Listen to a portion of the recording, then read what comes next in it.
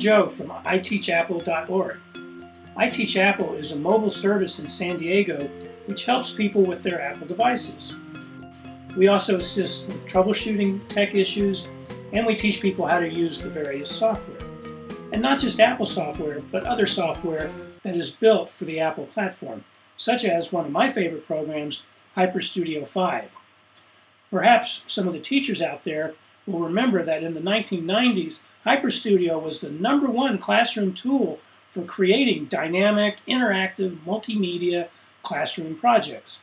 Unfortunately, the program was sold to a company who then sold it to another company, and then Apple came out with OS X operating system, which meant that HyperStudio would only run in classic mode. Remember classic mode? So HyperStudio kind of died out. Luckily, a few years ago, Software Makiev purchased the rights to HyperStudio. They, in turn, hired the original author of HyperStudio, fellow San Diegan Roger Wagner, to lead a team of developers to recreate HyperStudio for the 21st century. So, it's back and better than ever. It's compatible with all the latest technologies and Web 2.0 tools. HyperStudio 5 is also very easy for all ages to use. It has one setup screen which includes all the multimedia tools you could ever need, such as graphics, paint, animation tools, video, audio, desktop publishing, and so much more.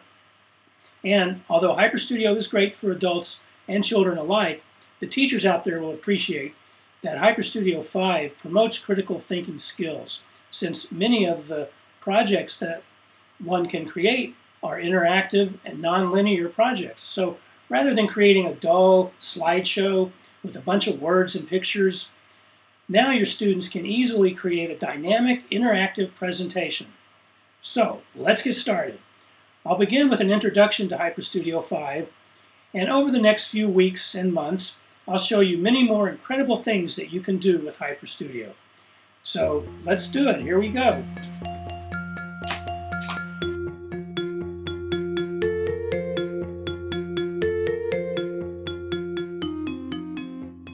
Welcome again to Planet HyperStudio. As you probably guessed, all the graphics and animations that you've just seen were created in HyperStudio. Now also, full disclosure, I do not work for HyperStudio or Software Makiev. I have been a technology and multimedia teacher for many years and have used many different types of software. I just believe that HyperStudio 5 is the best all-in-one interactive multimedia tool out there, which is why I'm doing this program. So before we start, I want to be sure that you have access to the HyperStudio 5. If you do not have a copy of it, go to hyperstudio.com and get a free trial. Okay, so this is hyperstudio.com, but it's also, as you can see up here, it's the Makiev.com is the company that owns HyperStudio. This free 30-day trial is a full version of the program. Anything you create is yours to keep. There's no watermark or anything like that.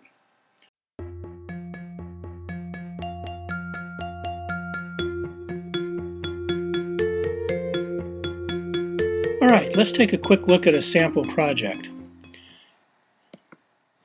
This is a project done by a 4th grade student in San Diego, or in California. All the students learn about the California missions. So this is Mission Santa Anise. Ah, yes, sound effects. Here's the main menu. The student starts off with something on the Padres. Read something here, go back to the main menu. Each student is given their own mission, and they're given certain things that they have to talk about. So let's take a look at the condition now. You can get some photos. You can get narration of the text sometimes. And here's one of my favorite features. Let's check out the location. Okay, it's in Santa Barbara. That's interesting. And what happens if we click up here? See exact location. Let's check this out.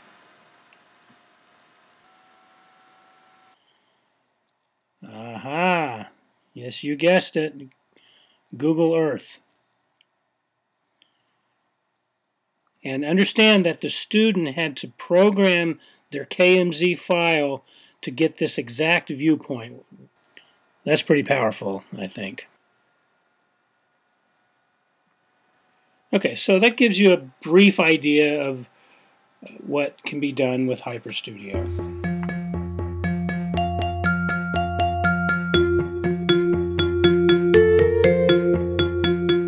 Okay, so now I'm going to give you some important things to understand about HyperStudio. This is the heart of HyperStudio. HyperStudio uses 4 simple building blocks to create any multimedia project. First one is text, of course, that's easy enough. Movies you can create or embed in your stack. Paint and graphic tools, there's lots of things you can do. There's built-in graphics, and there's also, it's really easy to create your own through all the paint tools. And the last one is buttons. It's very simple for anybody to turn anything into a button and make it do anything. And I will get into that later because it's a little more advanced, but it's really pretty simple. And then there's the inspector, which is the common control for all of these tools. It's just one simple skill set that can be used to make many different kinds of projects. Let's go to the next page here. Okay, so we're going to take a look at these concepts of HyperStudio. Browsing versus edit mode, buttons, graphics, text, movies, the tools, and the inspector.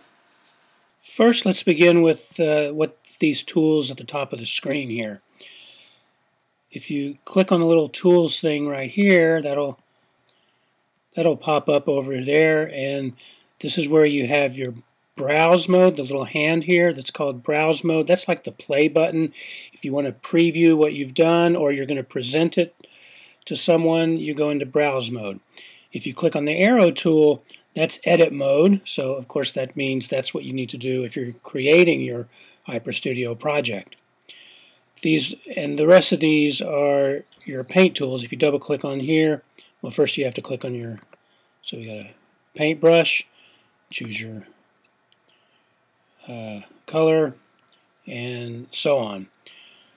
You have your graphics.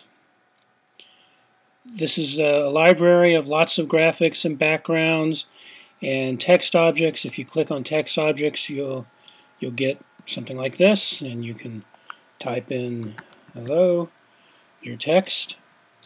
You can move it around, and there's my dog's barking. Sorry about that. And also down here at the bottom, this is kind of cool, you can actually adjust the, you highlight your letters, you can adjust the size just like this. You don't have to figure out exactly what number you want. Beyond that is your library, which is tons of libraries of graphics and animations and videos that you can incorporate, or you can even create your own and add them to your library. This is your button library. Up here where you see video, this is going to be some animation. Audio is going to be half of it is your iTunes library. The other half would be built-in sound effects. If you go into graphics, same thing. The inspector, you'll notice down here, because I have the text going, this is your text inspector.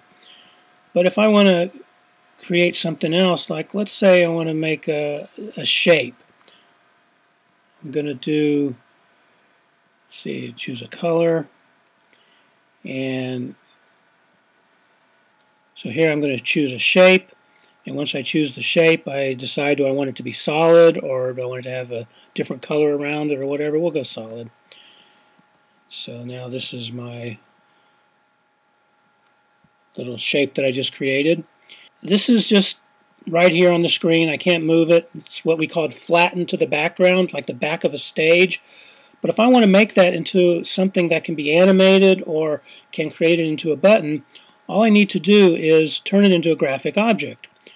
So the easiest way is just to get your little lasso tool and select the object or the part that you want, and it'll snap to the grid as you see, and go into Objects right here